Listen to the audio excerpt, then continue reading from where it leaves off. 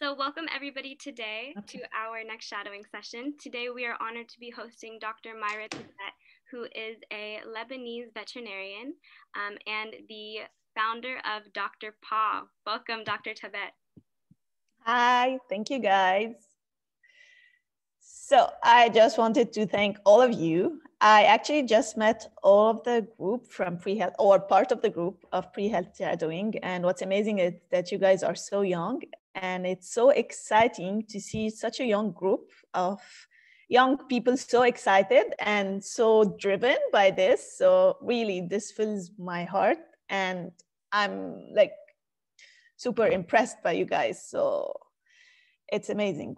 Let me know when do you want me to start the PowerPoint right away? Okay. Yes, you go ahead and pull it up. So, okay.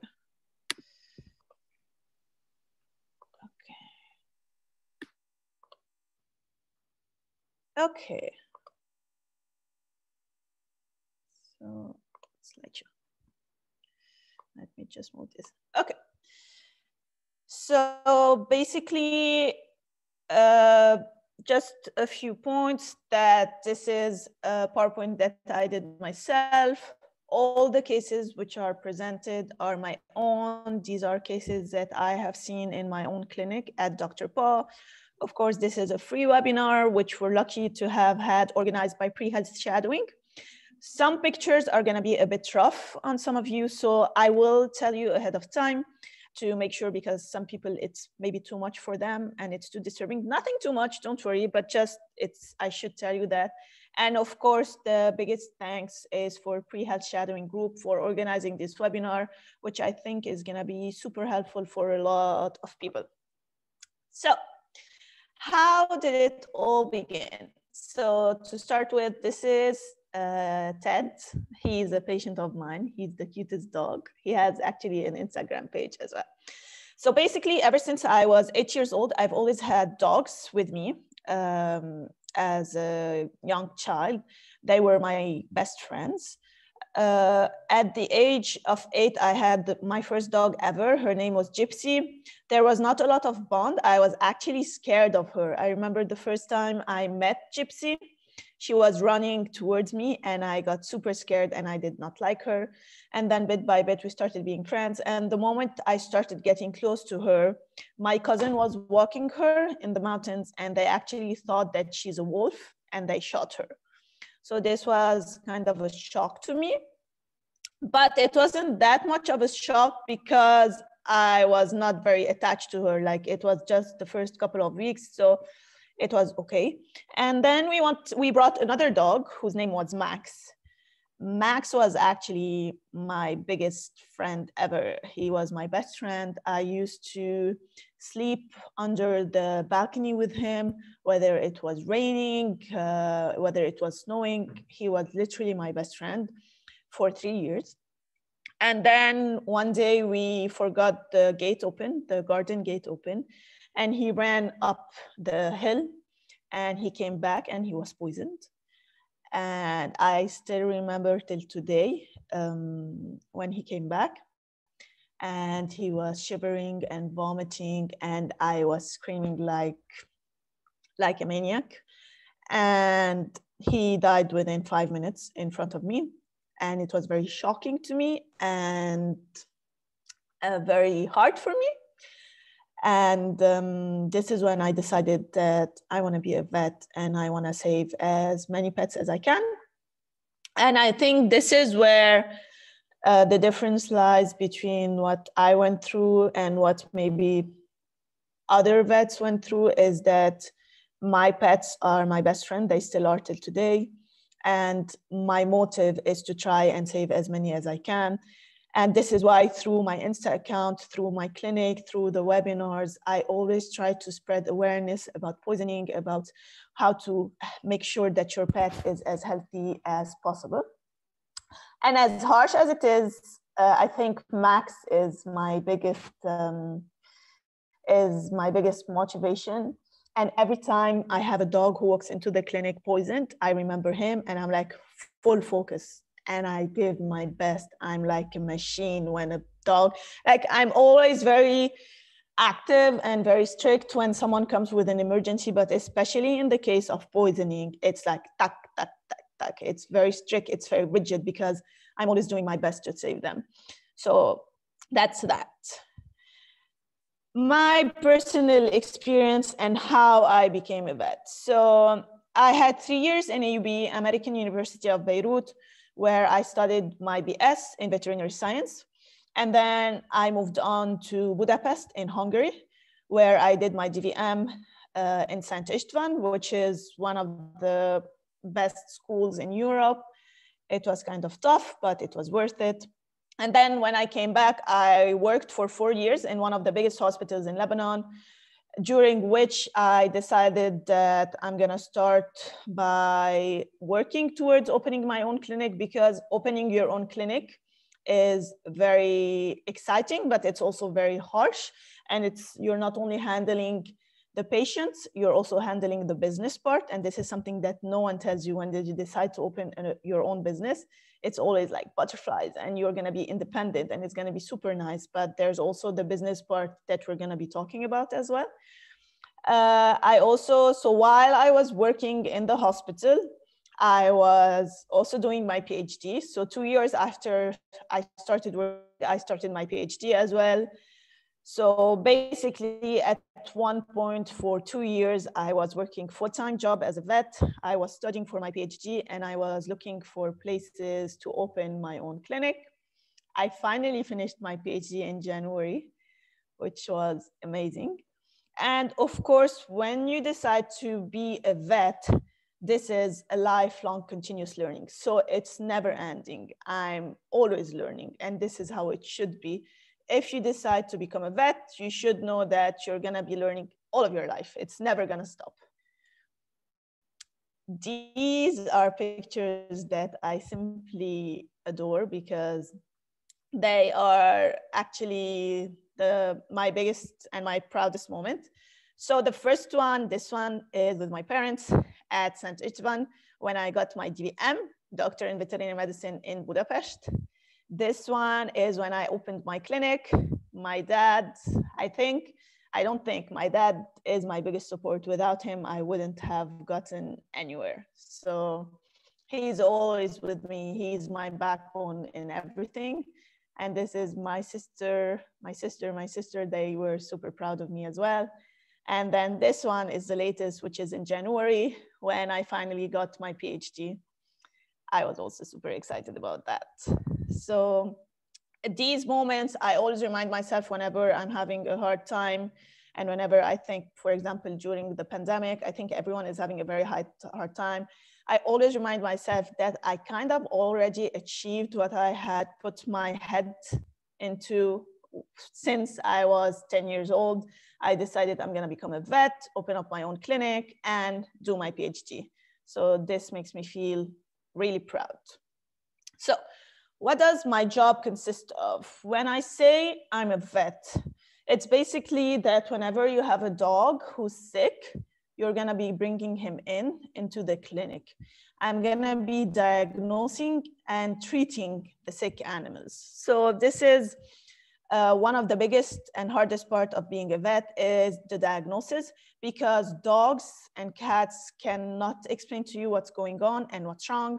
So the diagnosis part is very hard to be able to actually figure out what's wrong and treating them. Then something that people do not know is that as a vet, you're actually protecting the public from diseases which can be transmitted from animals.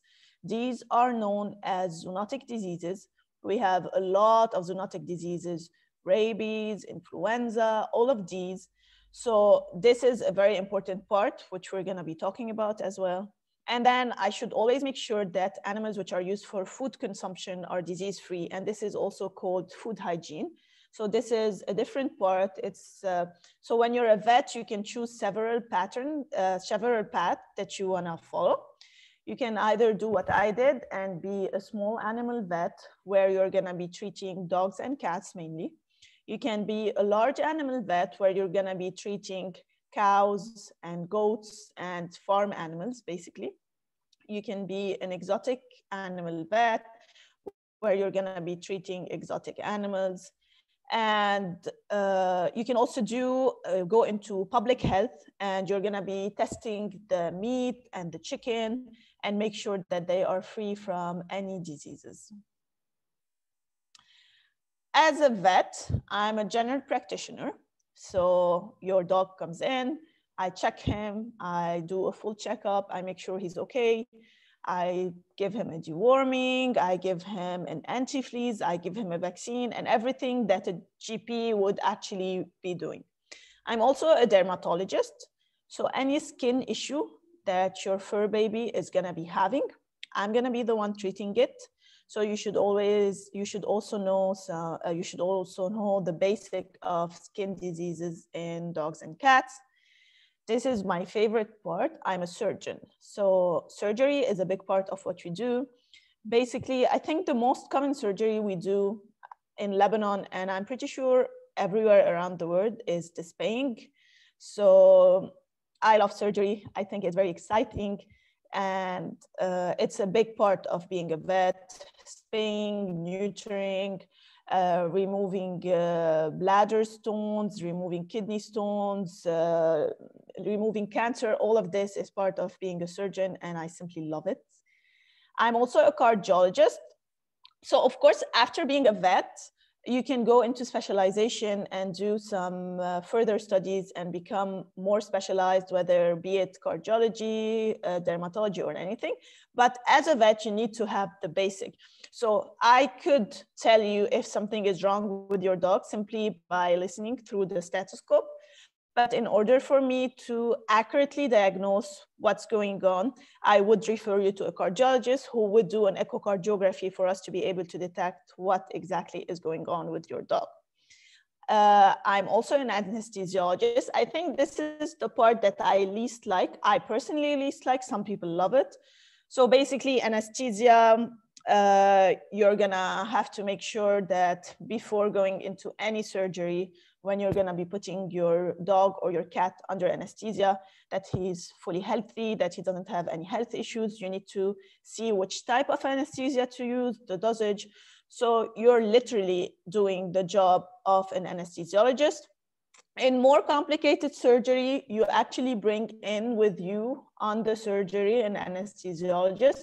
So for routine surgeries, we don't usually, so I usually put them under, and then I have an assistant, a nurse who helps me and monitor the anesthesia.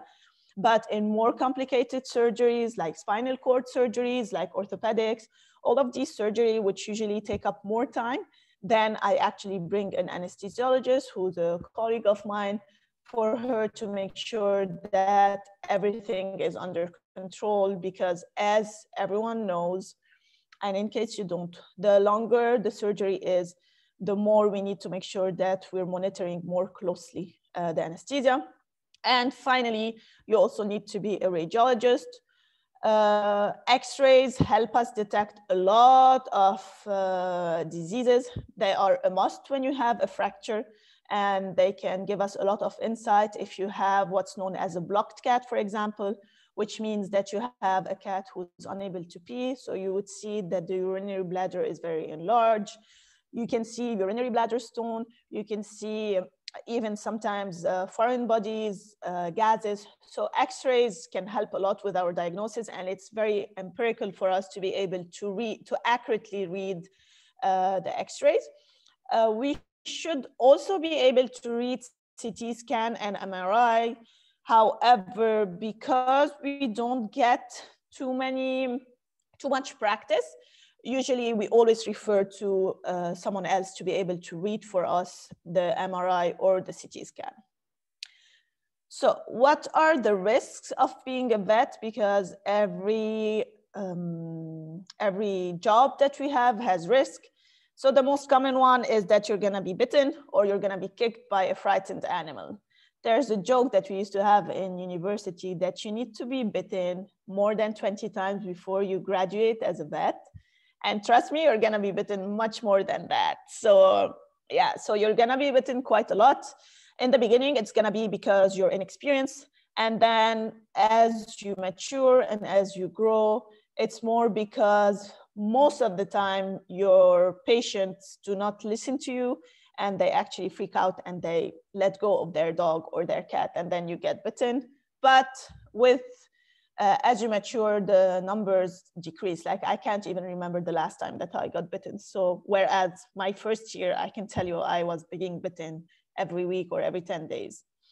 You're also gonna be kicked by a frightened animal. This is most common with large animal vets. So you're gonna be kicked by a horse, you're gonna be kicked by a donkey, by a cow.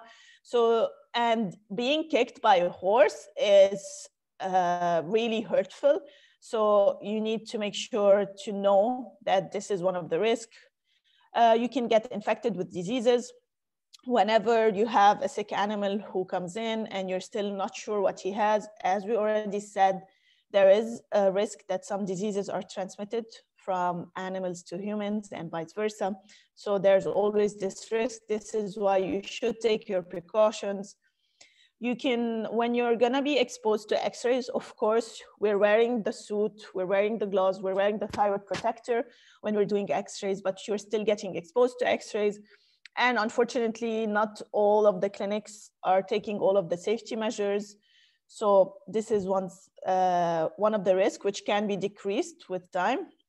And of course, there's the risk that you're gonna be puncturing yourself accidentally with needles, whether that is because the dog or the cat is really hyper and while you're trying to give him the needle, you puncture yourself, or, and I think this is the one which is most common, while you're closing the needle, you might puncture yourself. I remember in my first year as a vet, you know, when you're starting, you're super excited. I had a cat with hepatitis. And hepatitis is quite common, but not that much with cats. And there is viral hepatitis, which can be transmitted to humans as well. So you need to be really careful with that. And I remember that I had treated the cat, I had given him IV, everything was okay. And I was super happy because he was a very aggressive cat that he did not bite me and that I was safe. And while I was closing the needle that I had just injected him with, I remember puncturing myself. And I think this was when I was really scared because I'm like, shit, I might get hepatitis. So this is why actually we're always recommended to, I personally recommend to do regular yearly blood tests for ourselves to make sure that we are always healthy and that nothing is going underdiagnosed because we're always exposed to these risks. What are your job opportunities as a vet? The first opportunity is that you can work in a clinic. This is the best opportunity in my personal opinion.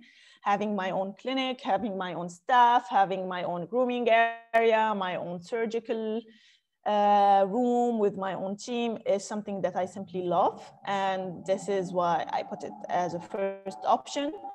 You can also be working in a farm, be it a poultry farm, a goat farm, a cow farm. I have a colleague of mine who's simply in love with going into the farm. So it depends where you see yourself more. You can also be working with the government. We've already spoken about this. So you can have what's known as food safety, free from any diseases. And also you can work for within a farm, for example, to make sure that the animals who are being killed for human consumption are actually free of diseases.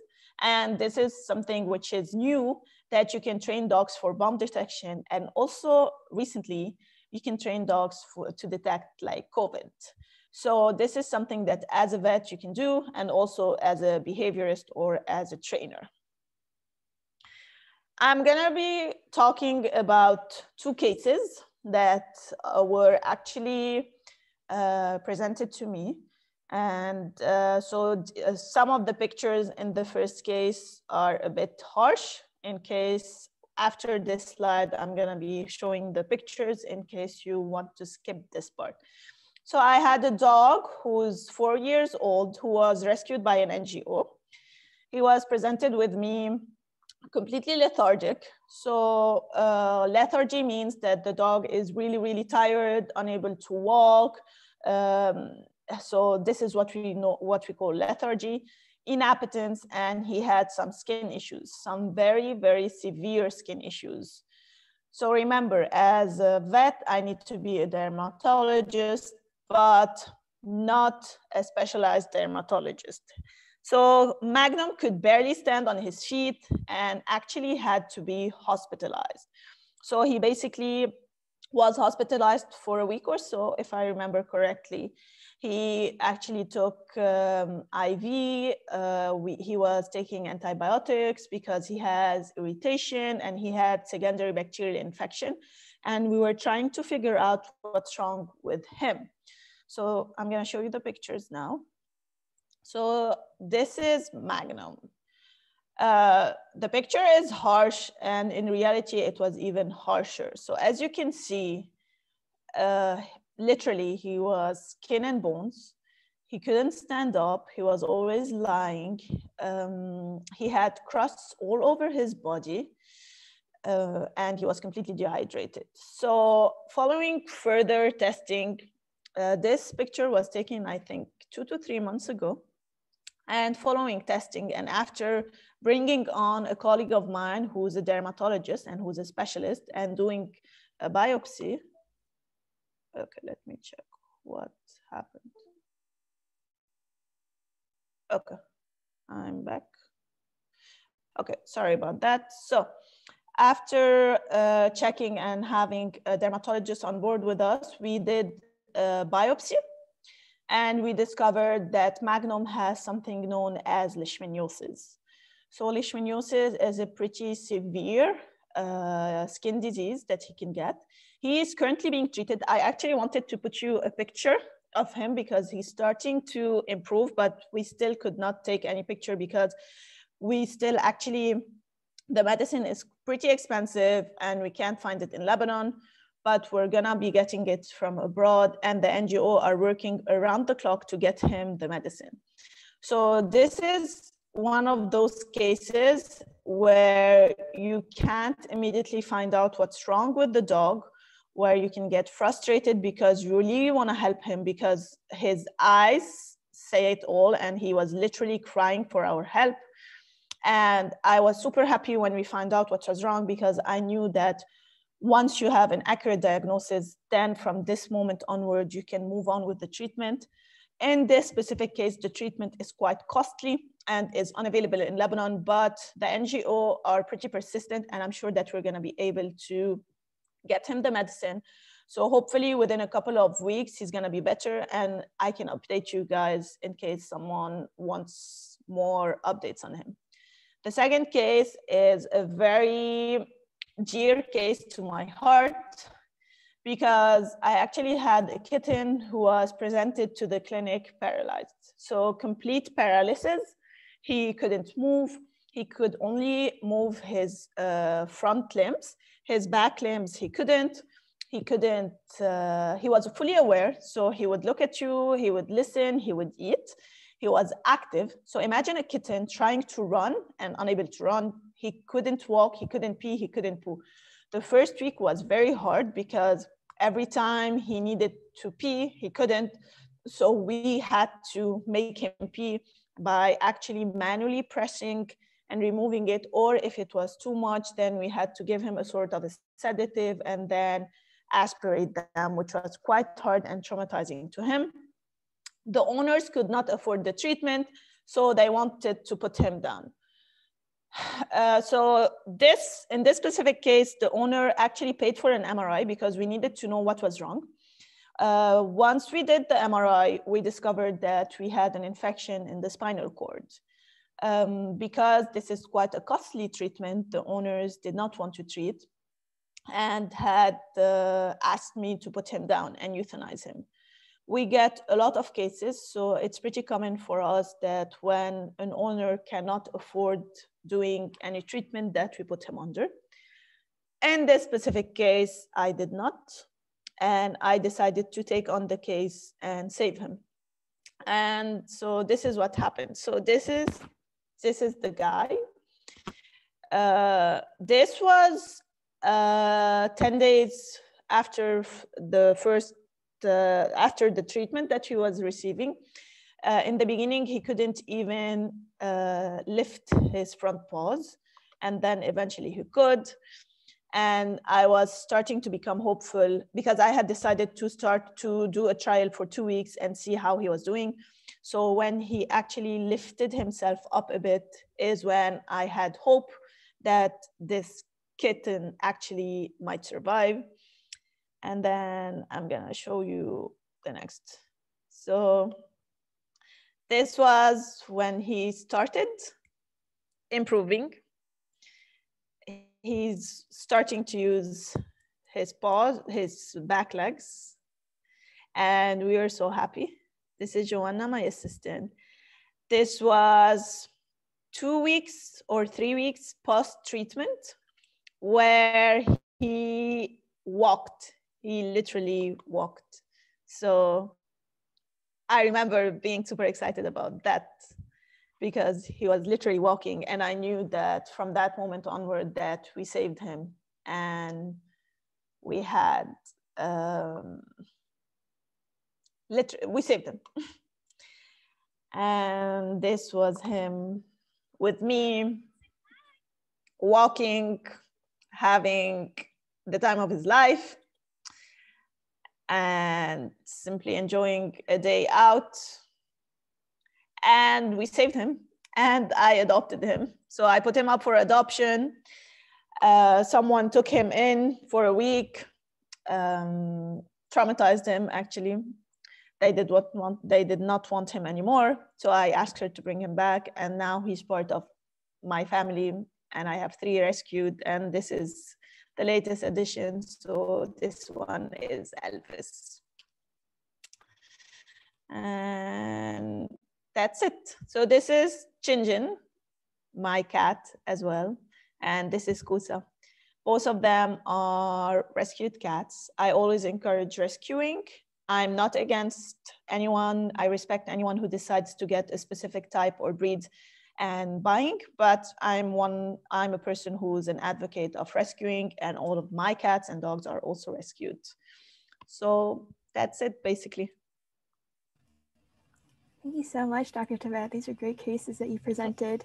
We did have a couple questions on the first case. What was the name of the skin condition that the dog presented with? Leishmaniasis. So basically, in the beginning, he was misdiagnosed because,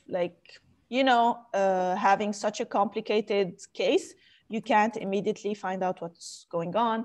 So we had several vets working for his case, and this is basically leishmaniasis, which is basically a parasite which is transmitted by a small biting sandfly. And it can cause a lot of diseases, and it can also infect humans. So you cannot actually get infected with leishmaniasis from your dog or your cat, but dogs can get infected with the sandfly. So this is why it's very important that we always put anti-fleas on our dogs and cats.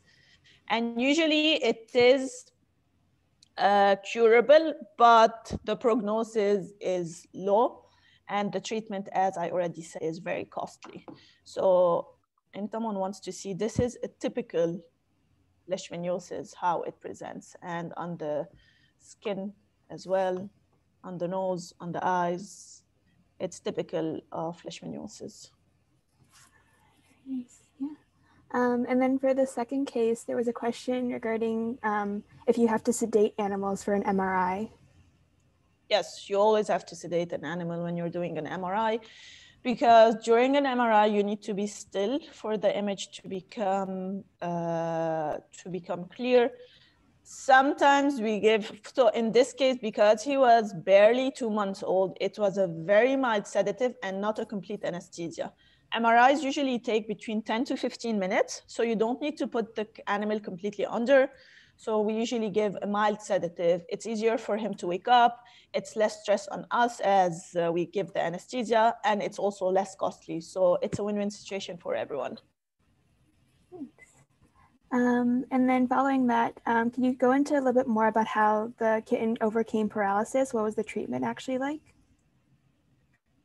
Yeah, so basically we had an inflammation in the spinal cord, which was treated with different kinds of antibiotics. In case someone wants exactly what was given with the exact dosage, I can go back to his file and let you know exactly what was given. And he took that for 20 days approximately. We started seeing the improvement from the first week onward. And then at the end of the second week, we had approximately complete recovery, but we didn't want to stop the treatment. And then on the third week, we stopped the treatment and he was okay completely. Nice. And then there was another question. If you could talk a little bit about how you detach yourself from your patients. I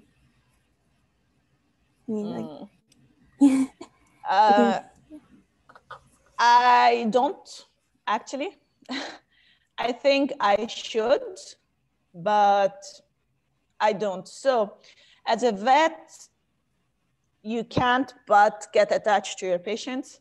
I actually know 90% of my patients. I know their history. I know, because I'm a small clinic and because we're not that many and because it's not a huge hospital where you're getting 200 cases every day. So it's basically 10, 20 cases per day. So for a dog or a cat who's been with me for a year or more, I actually know him, I know his parents, I know his siblings in case they have other pets. And I don't think you can detach yourself from your patients. I should try harder, but I don't. However, when something really bad happens, when, for example, I lose a patient of mine and I have another patient that I need to see, I can detach myself in the moment. So for example, I've had a case a couple of weeks back, a cat that I'm really attached to who died very suddenly. And he died midday approximately.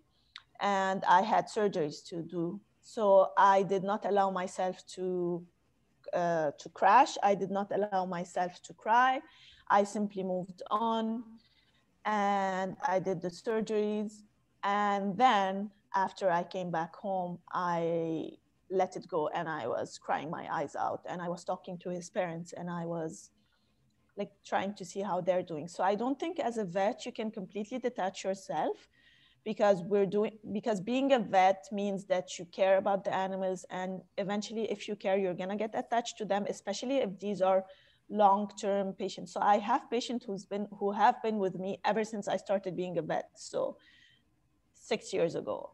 So you can't detach yourself from a pet who's been with you for 6 years, but you can learn to manage your emotions in order for you to be able to save other animals and then move on. It's a really great reflection on the balance that it takes to be a vet, for sure. Going back to the second case, if you could talk a bit more about what was the cause of the spinal cord inflammation and if there was any vaccines that could have been given to avoid this in the first place. Okay, so because the cat was actually found by someone, we did not know exactly what was wrong. When she first got him in, I thought that he was hit because most case of paralysis that we see, especially this type of paralysis, so hind leg paralysis, is due to a cat either who fell down or he was hit by something on his back. In this case, it was neither. It was actually an infection, which is something that you can get because you have a low immunity system. So most probably this cat did not receive enough colostrum and milk from his mother. So he did not receive enough immunity, which led to him catching this infection. And no, this would not have been avoided if he had gotten a vaccine, because vaccines for cats do not have any effect on the spinal cord. So the vaccines that we do are actually in order to prevent viral infection, and this was not the case. Interesting, yeah. Off of that, is there any, can you talk a bit more about like dog allergies? If there are any food allergies or unknown allergies that cause itching that might have led to that parasite being infected? Yeah. So one of the most common issues that we have as vets are allergies, be it food allergy or environmental allergies. Allergies are very often underdiagnosed. So a lot of times we have allergies which go underdiagnosed, and because most vets would not be able to accurately diagnose that this is caused by an allergy, and because allergies lead to, so when you have an allergy, you're gonna have pruritus, and then you're gonna have the dog or the cat who's gonna be scratching himself. And if the scratching continues for a while, then you're gonna have secondary bacterial infection. So most of the time, we're treating the symptoms and we're not treating the cause of it. Hence why there are several tests that can be done, be it the intradermal allergy testing, where you're gonna be injecting into your dog's skin some allergen and see if there's a reaction in order to detect what's causing the allergy. Or you can do some blood tests, which can also help detect the allergies. It's very important to accurately diagnose the cause of the allergy and then treat it, and not simply treat the symptoms. I have patients who have had dogs and cats on prednisone or any other sort of cortisone, which is a medicine which suppresses the immunity system and basically does not let your dog or cat scratch anymore for years. Without accurately diagnosing what the cause of it is. And this is very bad because prednisone has a lot of side effects and you're not actually treating the cause of it, you're simply treating the symptoms.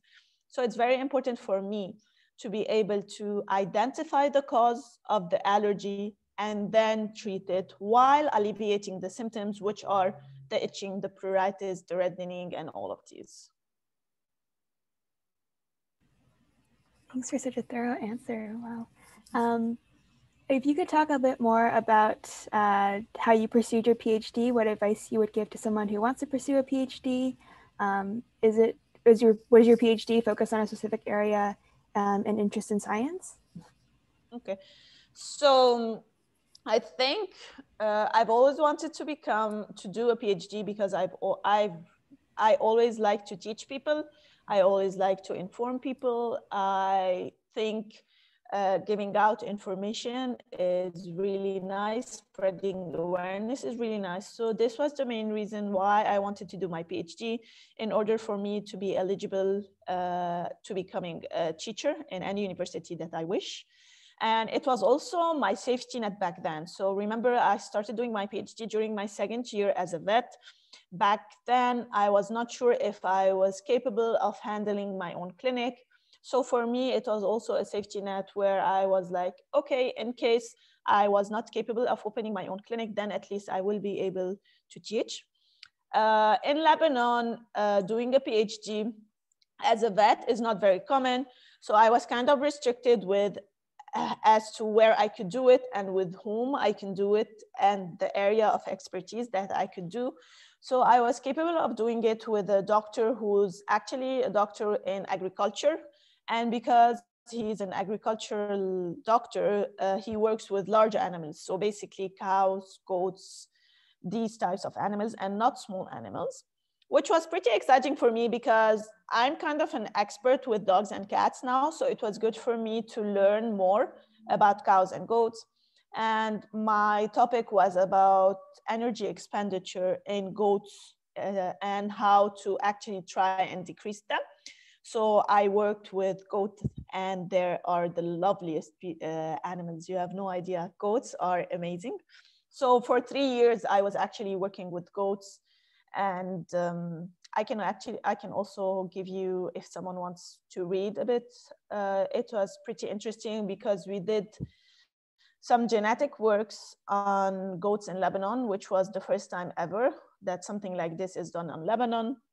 We also did some field work, and we did some nutrition about the plants that the goats were eating. So it's a pretty big project which was done, and I'm super proud that we were able to do it.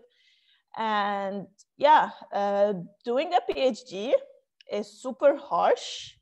It's super time consuming. It's super stressful. I don't think anyone tells you how hard it is to write your thesis and to get your article accepted, but you can do it. Once you set your mind to something, you can do it.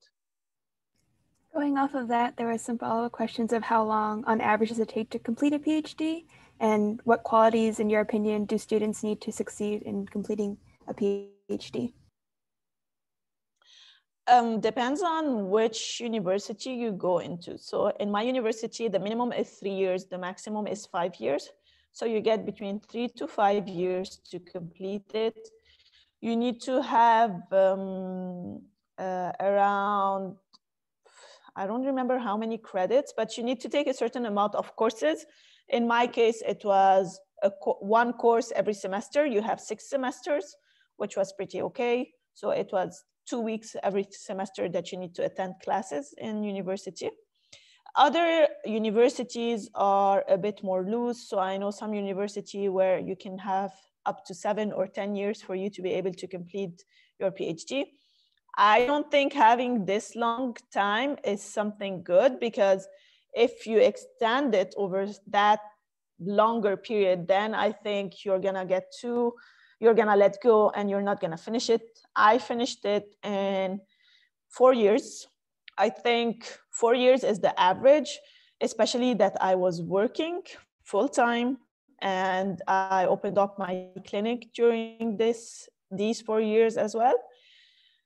If someone wants to do a PhD, the first thing that they need to ask themselves is, why am I doing a PhD? If I really want to do a PhD, I would highly recommend for everyone who wants to do a PhD to see, to have a topic that they really like, because if you don't like the topic that you're working with, working on the same subject for 4 years and you not liking it is something really hard. You need to make sure that your tutor is someone who's going to be pushing you, who's going to be helpful. I was lucky that my tutor was helpful. I have friends of mine who have very bad tutors, and it's really hard to do a PhD on your own. And lastly, you should make sure that you like writing, because you're going to write your PhD at least 20 times and you're going to change it so many times that if you don't like writing, it's a big issue for you.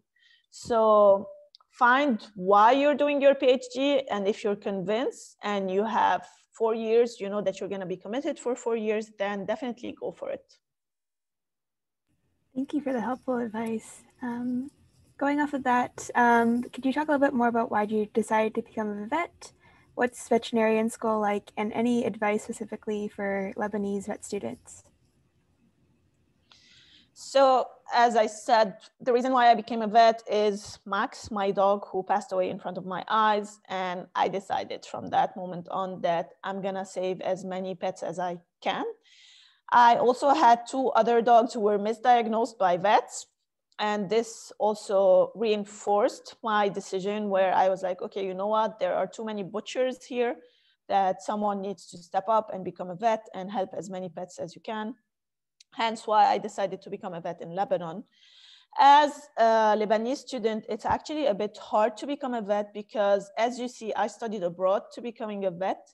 So in Lebanon, there's only one university, which is the Lebanese University, to becoming a vet. I know that it's a great university. However, you don't have enough hands-on and enough practice.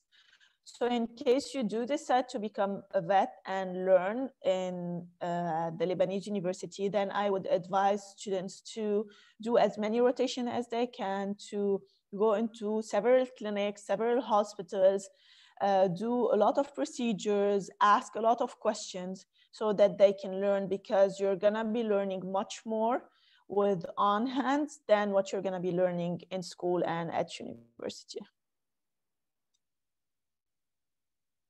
If you could talk a little bit more of any hardships you overcame throughout your education. I know before the session we were talking about just the difficulties as a Lebanese student, but also just as a vet student in general. There's tons of hardships that come with that. I was actually telling you guys that. So for me, my first hardship is that I had finished my 3 years in AUB. I was supposed to go into my 4th years immediately in Budapest, because there was a memorandum of understanding between AUB and Szent Istvan, where I would do 3 years in AUB and then continue my 4th, 5th, and 6th years in Budapest. So unfortunately, the programs were not really correct.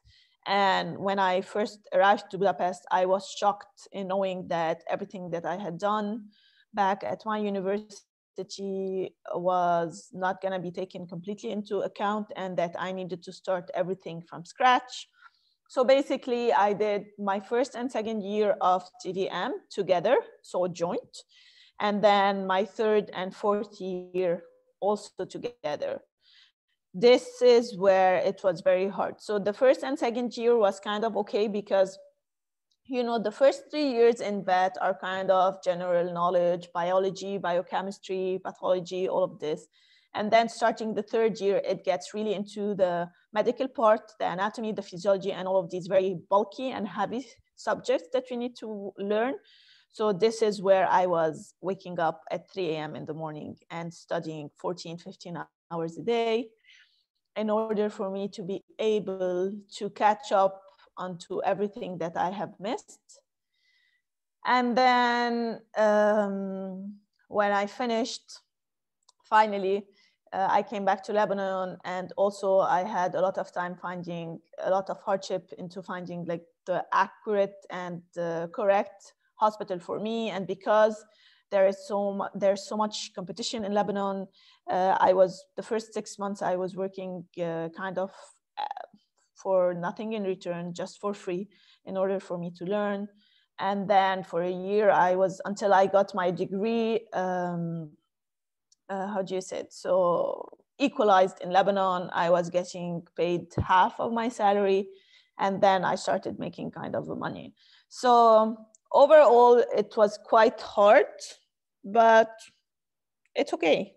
It's where it has gotten me where I am now. So I think whatever you're gonna do, you're gonna have hardship. It's just that you need to focus on your goal and always look at it. My first year in Budapest was very harsh because I wasn't sure that I could make it. And because I knew that everything that I had studied before is not going to be taken into account. So it was really hard for me to accept this, that all of my efforts were gone to waste. And then after my first semester, I decided that this is what I really want to do. I've been dreaming of becoming a vet ever since I was 8 years old. So once you start focusing on your goal, the hardship kind of falls into something that you have to overcome, and that's it. So, okay, first obstacle, fine. Second obstacle, fine. And this is what helped me a lot. Always remembering my goal, always saying, okay, so one day less and one day closer to my goal. And eventually I made it. That's really great advice. Next question is also on the same topic of hardship. Does it get any easier to perform euthanasia on animals? If you could talk a little bit about like what goes through your head when you have to make that decision. Mm-hmm. Okay, so I think we have two schools when it comes to this specific question. Some people are for euthanasia, others are against. Both choices are correct, and there's no judgment when it comes to any choice. I'm someone who's for euthanasia.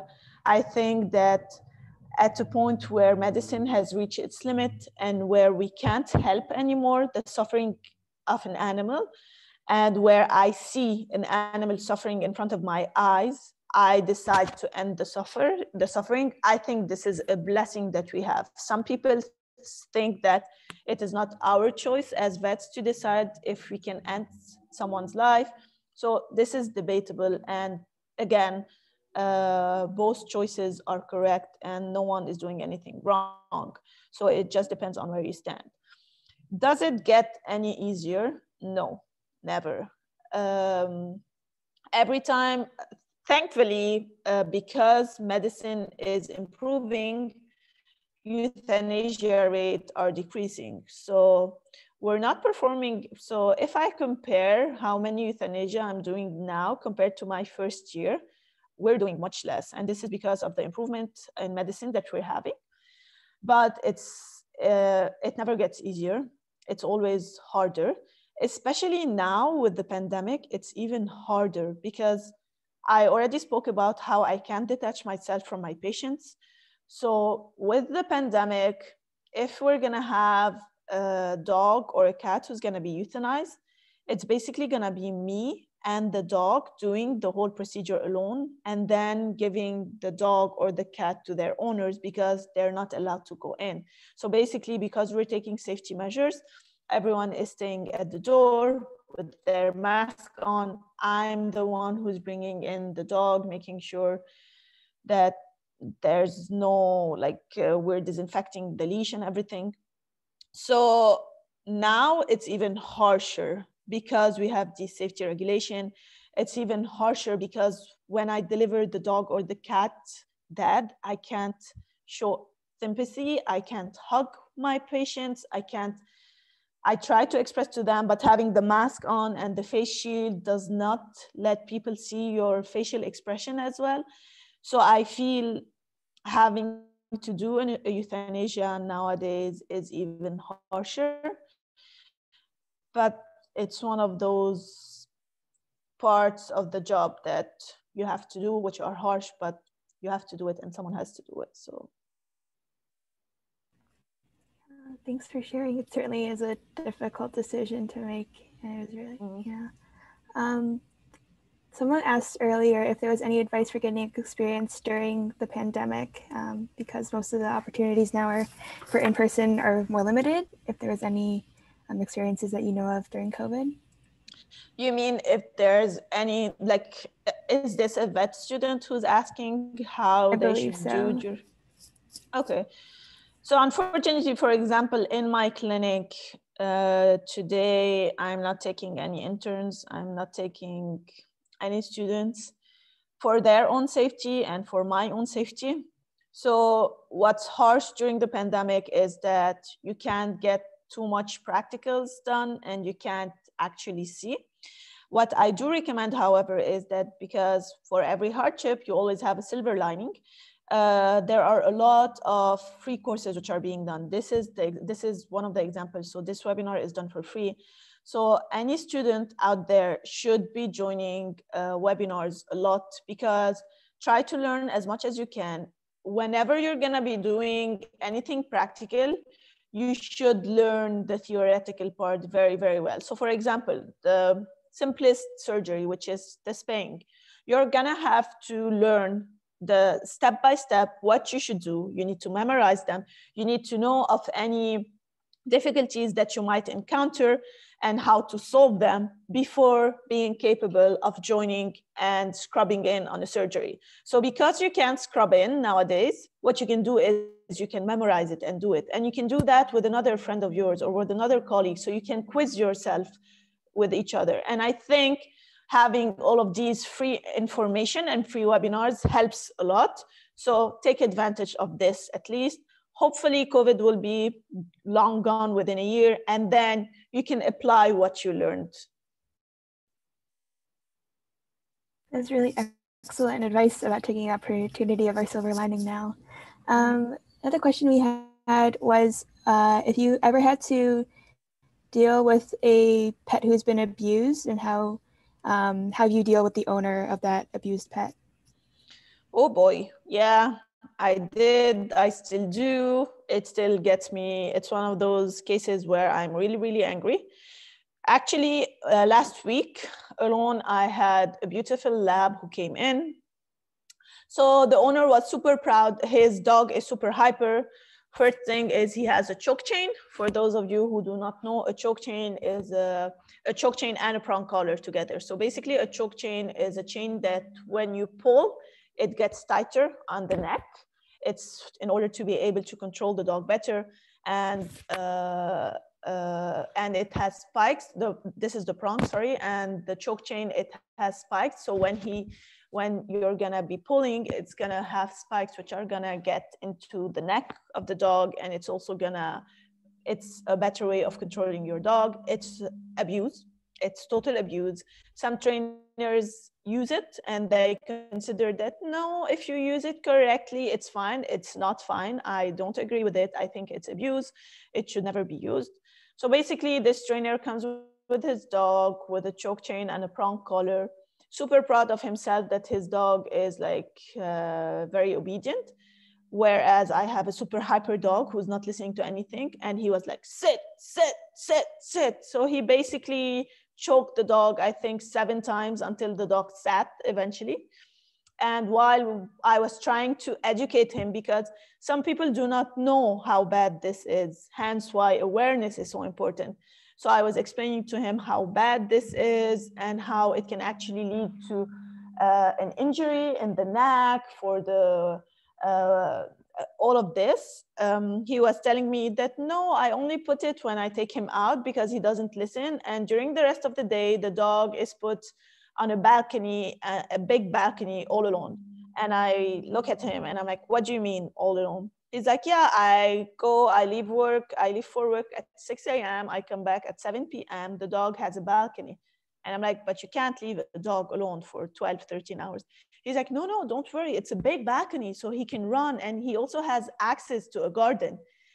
And I kind of lost it, I think.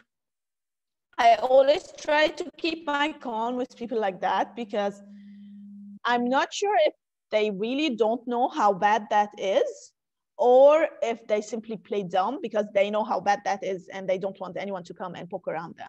And this is where I was, this is animal abuse. You shouldn't be doing that. I stayed calm. I explained to him everything. He was like, and this is where I suggested, if the dog is left alone for so long, so why don't you give him up? And he was shocked that I actually suggested this. He's like, would you take him? And I said, no, I can't. I already have dogs. I already have cats, but I'm sure we can find someone. And within 2 days, I actually found someone and the dog got adopted. We're gonna be castrating the same dog tomorrow, actually, because the dog is super hyper. So we need to calm him down a bit. The owner immediately changed the choke chain. He has now a harness on. He's still very hyper. He's still scared of some people because the dog is not socialized correctly, but luckily we were able to save this pet. Not all of them are that lucky, however. I still have some dogs who come in. Most of them, you can actually recognize them with time. You can actually, simply by looking at the dog, you will be able to say if he's been abused or not, even when the owner lies. A lot of people come and they put harnesses on their dogs. And I'm like, do you hit your dog? No, never. And then you raise your hand and the dog pees on himself or the dog attacks or something. So you would know. And I remember I also have a client of mine who actually does not even know that I know. So whenever he would bring his dog, I would know that the dog is anxious and I would know that the dog is abused. And he would always refuse and say no. And he treats it really well and he hugs him and everything until I caught him one day walking the dog with a prong collar.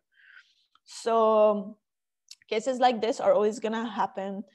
NGOs are starting to work against this. In Lebanon, we have a law who's protecting animal abuse. So bit by bit, it's gonna get better. But the only way where we can have complete dissolution of the animal abuse is through awareness and explaining to people. So hopefully with time, this will decrease. Thank you for sharing that story. We actually got a lot of follow-up questions regarding that. So the first being, how do we deal with hyperactivity in dogs? It depends. So for this dog, he's a puppy. He's a 7-month-old lab. So I have a huge dog who's super hyper. So basically, we're gonna castrate the dog because less testosterone means less hyperactivity. Second thing is the dog is no longer gonna remain alone for 13 hours. Dogs are social animals. They need to interact with us. So the dog is in a better house. He's having more human interaction. He's having more social interaction with other dogs. Third thing is you have to walk your dog. You have to let his energy out. Dogs are domesticated wolves who used to run and hunt all day long. So if you're gonna be putting them in a house alone all day long, of course they're gonna be hyper when you're gonna come back. So you should walk with your dog, run with your dog, make sure that your dog is getting all of this excess energy out of him. Or if you don't do that, you're gonna have an aggressive dog and you're gonna have a dog whom you're not gonna be able to stand and that you're gonna be having to give him up. So simple exercise, castration in case he's very, very hyper, and socialization are the key into not having hyperactive. And of course, we should know that hyperactivity is also a character. So you could have a dog who's doing all of the above and still being hyperactive. And you could have a dog who's doing none of the above and he's really calm. So it depends also on the character. Good point. Following that question was what someone was curious about castration. They were feeling guilty about castrating their dog because they're against breeding. Is there an alternative to castration? Okay, so this is a very common question that we get. Most people who ask me this question are actually guys who feel bad about castrating their pups because they think that they wouldn't let someone do this to themselves. So they kind of have the same feeling. I always tell them that, and they also say that they don't want to go against nature. So first thing first is that dogs should have been free running around in nature. We domesticated them and we decided to bring them into our home and extend their lifespan. So already we're changing kind of some part of their nature. The reason why you should castrate is that by practice, I see so many dogs with prostate hyperplasia, with testicular cancer, that it saddens me that this could have been avoided if we do a castration. So far, we haven't had any actual hormonal treatment which could be used as an alternative. All of the hormonal treatment that we have are actually leading to cancer, be it in females or males. So the best recommendation so far is to spay your dog or your cat. But I'm pretty sure that down the line, we might be able to find something better than doing a castration, because as we all know, castration or spaying leads to obesity also, and sometimes urinary incontinence. So I'm pretty sure that we're gonna be finding a better solution, but till now, these are the best solutions that we have. Also with that case was, what should dog owners use instead of a choke chain? What would you recommend for owners with dogs who pull? Positive training for your dog. Work with a behaviorist who believes in positive training. If you can't afford the behaviorist, then go online. You have so many resources where you can simply type positive reinforcement for training dogs on how not to pull a leash, and you will be able to do it. You just need to be patient with your dog. But at the end of the tunnel, if you're patient, it's gonna be beneficial for both you and your dog. And you're gonna have a dog who trusts you, who's not afraid of you, who's not abused, and who's happy with you. Because the reason why we have dogs with us or cats is to make us happy, and it's to make them happy as well. So positive reinforcement, always. Next question is, do you as a vet always need to do tests to diagnose diseases for patients? For example, this person who asked this question said they have a cat who had been diagnosed with a fungus and then it turned out to be contact dermatitis. So how could have this been avoided? Most of the time with practice, I think after 5 years of experience, you could detect 40% of the diseases by practice. So if you have, for example, a dog who's vomiting, who's having diarrhea, you would know that he's having hemorrhagic gastroenteritis. If you have a dog who hasn't been eating for 2 days, you do an X-ray, you could know that he has eaten a foreign body. So you would be able to diagnose, but you are not allowed to make a final diagnosis without doing proper testing. There's a reason why we have machines to do blood tests. There's a reason why we have X-rays to show us, why we have echography. So medicine is here to help us accurately diagnose. For me, this could have been avoided by simply doing a culture from the beginning. So whenever I have an owner who comes in with a skin issue, and I'm 99% sure that this is fungus, I always tell them, this is most probably fungus, but we need to do a culture to confirm it. So using the tools that medicine has given us, because what we're using is not something that someone discovered 2 weeks ago. We're using actual instruments which have been discovered years ago. So we might as well benefit from them. We're lucky we have them. So we can avoid doing misdiagnosis by accurately using the instrument that we have and accurately diagnosing what's going on with your pet. We have a couple questions regarding doing practice in the US. First being, did you have to take any exams in order to practice in the US since your veterinary degree is from the outside? Yes, so as a vet who graduated from EU, so from Budapest, I should take an exam in case I want to practice. And actually, there are two places where I should take an exam, in the UK and in the US. So if you graduate from anywhere in Europe, you will have to sit down for an exam before being capable of practicing in the US or in the UK. So right now, are you able to move here to the US and still able to do your practice here, or you'd have to take another exam? That's what you're saying. Yeah, we have to take an exam. As far as I know, I've never really asked into it. It's just what we've been told back at my university. I never thought of working in the US, so I never looked into it. But as far as I know, you should take an exam and have the equalization of your degree of your license before being capable of practicing in the US. In the US, we hear a lot about depression among veterinarians. Is that an issue in Lebanon? In the US, we think it comes a lot related to depression and verbal abuse from clients. Is that an issue in Lebanon? I think this is an issue everywhere because as a vet, you have a lot of compassion and you care a lot about animals. A lot of people will abuse of your kindness, will bring you cases and will kind of force you to treat them for free. I myself have been a victim of this for a couple of times, and then I decided to put a stop to this. So I help as much as I can. We're always trying our best to help as many as we can, but we should never be forced into doing something for free completely all the time. If I decide to do something for free, then it should be because I really feel like helping.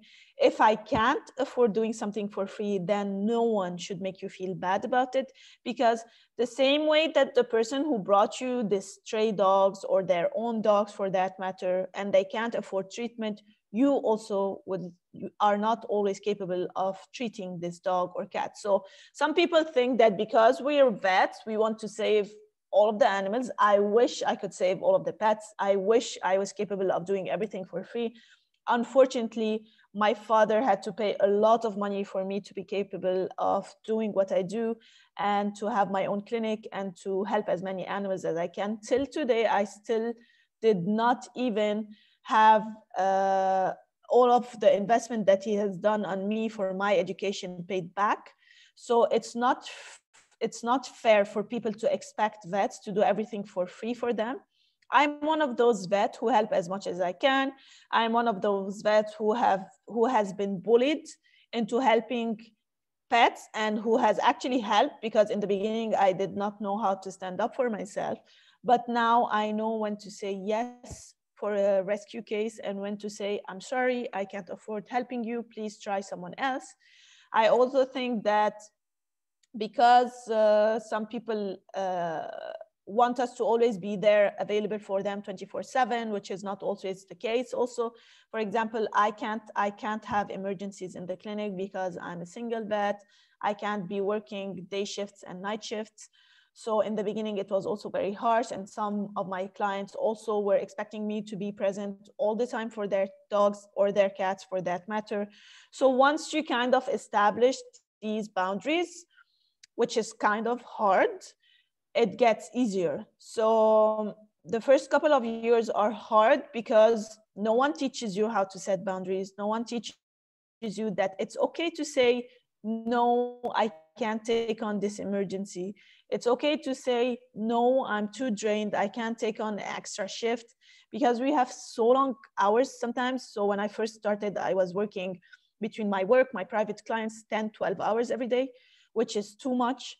So, and I never knew how bad that is, because I wanted to save everyone and I wanted to help everyone and I wanted to be the best vet I could do. So once you know how to set these boundaries and to say, and I think also one of the reasons why we go into depression is because we're all humans. We all make mistakes, especially in the beginning. And so some people are very harsh on us when we make mistakes. And this is where we feel like failures and we feel that this is too much. I'm pretty sure every vet has had a moment in his life where he thought that he's not good enough. This is known as imposter syndrome, that he does not know enough, that he is making too many mistakes. I know that I'm guilty of that, but we're always learning. We're always trying to make our pets better. So I think as you mature, you know how to set boundaries, and you know how to respect yourself, how to respect your family, how to respect your patients. And when you're taking care of yourself, then you can take care of the animals and not fall into the whole depression. Thanks for sharing that wonderful experience and how you set boundaries for yourself. We've had a couple questions back to what are your thoughts around some treatments? First being, what are some dangers around feeding dogs human food, like leftovers, pork products, as opposed to dog food?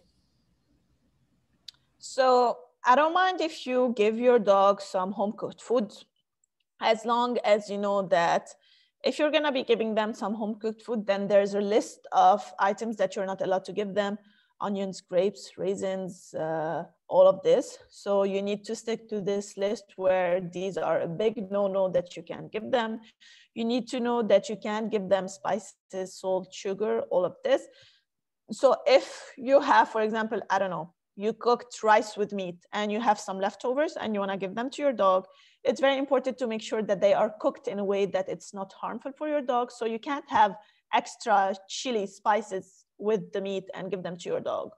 If you follow these few basic rules, then it's fine. But you should also know that once you start feeding your dog cooked food, then it's very hard for him to eat dry food. So what's good about dry food is that it's very practical, it's very quick, you don't have to cook, it's time saving. So in case you feed him cooked food, which is very good, I have no problem against this, but you should know that you might have a stubborn dog who's not going to eat dry food in case one day you can't cook for him. So this is the only thing, is be sure that this is something that you can be consistent with and that you can always cook for your dog and give him enough food. In case one day you don't have enough food or you don't have time to cook for him, then you need to have a plan B for that. Great. Someone else in the comments as well, the ASPCA Animal Poison Control Center has a great info on foods to avoid with pets. Exactly. Another question we had was, how much does it cost to do a culture and diagnostic test in general? It depends. So especially now, so I don't know how much it costs in the US. Everything costs much more in the US. I have a patient of mine now who's in the US who wants to do a CT scan, who told me that it's going to cost her around $4,000, whereas it costs $300 in Lebanon. So you have a huge difference in gap. When it comes to diagnostic, it depends on the lab you're using, it depends on the vet you're using, it depends on what you're testing. So price range is huge. I can't give an accurate answer for that. That's a good point, yes. How do you deal with dogs with social anxiety? So I had a dog who had social anxiety 2 months ago, I think. I was able to identify him. I spoke with the owner. He was a very cooperative owner. He told me that he did feel that his dog has anxiety. We wanted to make sure that the dog is comfortable in the clinic. So the first time he ever came into the clinic, he was shivering, he was barking, he had his tail under, he could not look me in the eye, everything. So what we decided on is that he would be bringing the dog every day to the clinic and we're going to be giving him treats. So I actually had a very consistent and persistent owner, and he actually got him around 10 times maybe to the clinic, where he stayed with him, we gave him treat, we positively reinforced his feeling good in the clinic. And now we have a dog who's running in the clinic, barking, his tail up, he's super confident now in the clinic. So this is something that you can work on with a behaviorist. I always try to make sure that my patients feel secure and safe in the clinic. And I'm lucky to be having some owners who are willing to put in all of that effort. And at the end, we have a healthy dog who's not anxious. So it's a win-win situation for everyone. Excellent advice. Back to kind of the mental health aspect of things. Is there any opinion you have on why suicide rates are so high in the veterinarian professions, other than people wanting vets to do things for free or being bullied by clients? It's also because if you're a person who wants to become a vet, usually you should, but it's very empirical that you're someone who's gonna be liking animals. If you like animals, then you're an empath by nature. So you feel with people, and usually you feel the emotion much more in a stronger way than other people. And this is why I feel that vets have very high standards for themselves and for their patient. And when they fail at something, they feel really bad. And they feel the emotion in a harsher way than other people. Hence why you have so much depression. And because if you talk with people who do not, because I, for example, have friends who do not like animals. So if I come back from a very harsh day of work and I tell them I lost a patient, a lot of the answers that I might be getting is, it's only a cat or it's only a dog. Don't give it that much thought. So also your emotions are rendered as if they are not valid. So my advice for this is to talk with a colleague of yours who is going through something similar or who has gone through something similar, and to always remember that you're doing your best and that everyone makes mistakes, and setting boundaries again. What would you recommend? I think there's just some students here looking for advice on some things in general. What would you recommend to a student majoring in farming instead of pet animals in the 6th year to work in Lebanon? Sorry, okay. Could you ask that again? So if they want to go into farming instead of pet animals in Lebanon, that was the question? I think that's what the question's asking. Okay, so basically in Lebanon, I think we have we have a shortage in good vets for farms. We have quite a lot of farms. We do not have enough vets who are willing to go and visit these farms.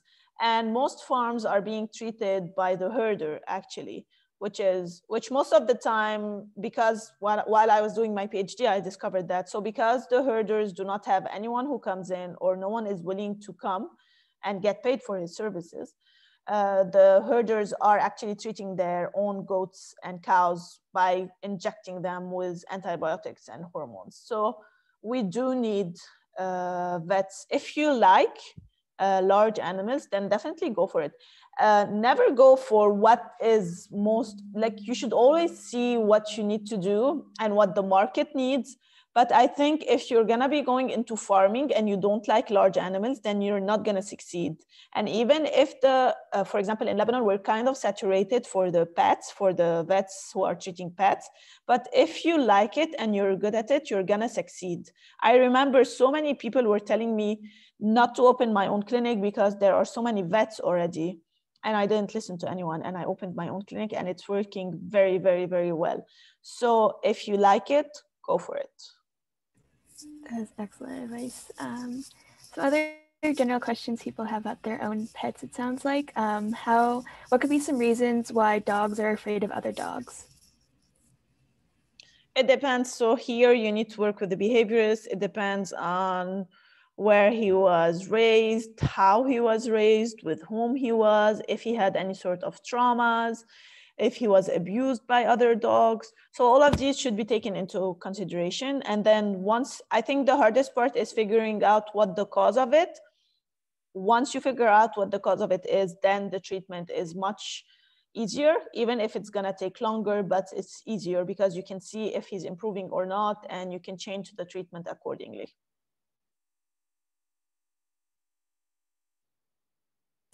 Another question around this was what could be some reasons why a pet might be leaving the house, and if there's anything you can do to stop them from leaving the house. Leaving the house? Yeah. So this is, I think, these are mostly behavioral questions. So I think a behaviorist would answer these better, but it depends on his character, and it depends on his age, and it depends on how he was raised. So a new puppy that you just got home is definitely going to leave the house because he doesn't know his perimeter, and he doesn't know his owners, and he doesn't know where he belongs. So once he has established all of these, a dog would go and discover, but he should come back because usually they are loyal. Same goes for cats for that matter. Nice. Someone asked, have you ever thought about going vegetarian or vegan? Oh, yes, several times. And I tried it, and I'm still trying it. So now I very rarely eat meat. But I think this is something that needs some discipline, and it should also be done correctly. I did it once for a couple of weeks, and I had hormonal problems and I have skin issues. So I did it wrong. So I do believe that it can be done right. And I do believe that I will be able to do it when the time is right for me, because this is a big change. So on a personal level, I will be doing it. I'm not sure when. So we'll see. And final question as we wrap up, any final advice to the med students, the veterinarian students who are in this call? Yeah, so basically, I would say if you like it, go for it. But remember, so never give up. No matter what you're gonna go through, it's always gonna be hard. It's always gonna have some obstacles, but look at your goal. It's like, really, it's not just like words that you hear, and it's actual things that I've experienced through the sleepless night that I've had in my room alone in Budapest, where I wanted to give up. Wanting to give up is so normal, especially when you're studying that much. But if you always take it one day at a time, think, okay, I'm gonna get it done today, study for today, see how it's gonna go tomorrow, because in 90 days, I might finish this course and then go on to the next. And then in a couple of years down the road, I'm going to become a vet. So dividing it into small goals helps a lot. And eventually, you're going to make it. So always believe in yourself. I've had so many people who discouraged me, and proving them wrong is so nice. So believe in yourself and take it one step at a time. Thank you so much. This concludes the Q&A portion of our shadowing session today. If we can, Dr. Tabet, if you could stop your screen share very quickly, I can wrap up presentation so our students can figure out how you guys can take your assessment. So if you guys are looking to get verifiable shadowing hours today with pre-health shadowing, you can take our post-shadowing assessment, which I will go into detail at the very end of this wrap-up presentation. Well, let me see how I can stop sharing. Okay. Okay, awesome. And I can go ahead and reshare. There we go. So for my students, please go ahead and log into our website. When you guys are doing your post-shadowing assessment today, go ahead and leave a comment. Let us know if you resonated with any part of today's presentation, if you had any meaningful takeaways, or you have any feedback for pre-health shadowing. And some general announcements. You guys are welcome to join our team. We are currently taking applications. And here is the QR code that you guys can scan with your telephone. You can also find this page on our website under the contact tab in the menu. And there will be a short application process and a meeting interview. And if you want to be a part of pre-health shadowing but feel that you cannot commit the time to become a team member, no worries, we have a solution for you.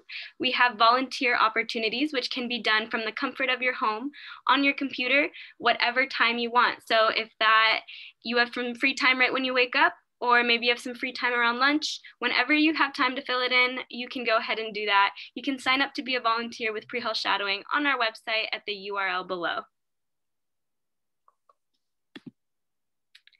Our spotlight student of the session today is Sarah Hayes. Sarah was able to comment our last guest speaker's name all the way down without being interrupted. So congratulations, Sarah. If you guys want to be more active with pre-health shadowing, please repost our Instagram stories. We post a lot on Instagram with updated speakers lists, with free opportunities, even if they're not with pre-health shadowing. Any opportunities for students that we find, we like to repost them. So please do your part in helping promote diversity within the health field by sharing these free resources with students, and it's greatly appreciated. Now, I have a challenge for you all today. On our Instagram, we post updates of all of our shadowing sessions so that you guys can stay informed.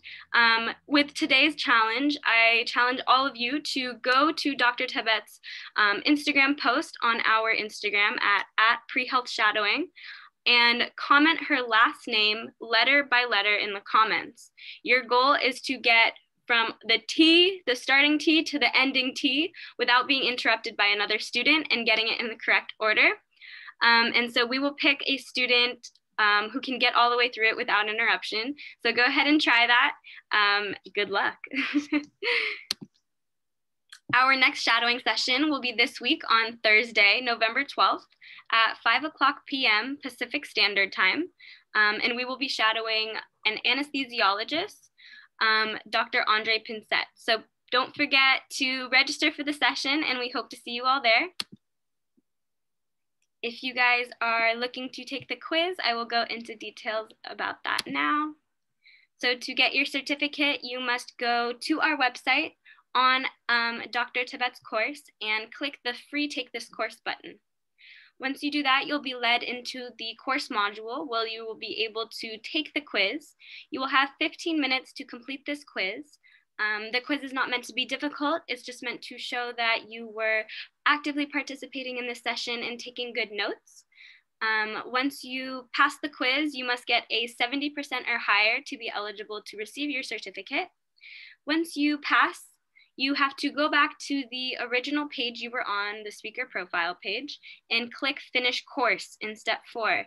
If you do not hit Finish Course, you will not receive your certificate, so please be sure that you check for this if you don't see your certificate pop up in your profile.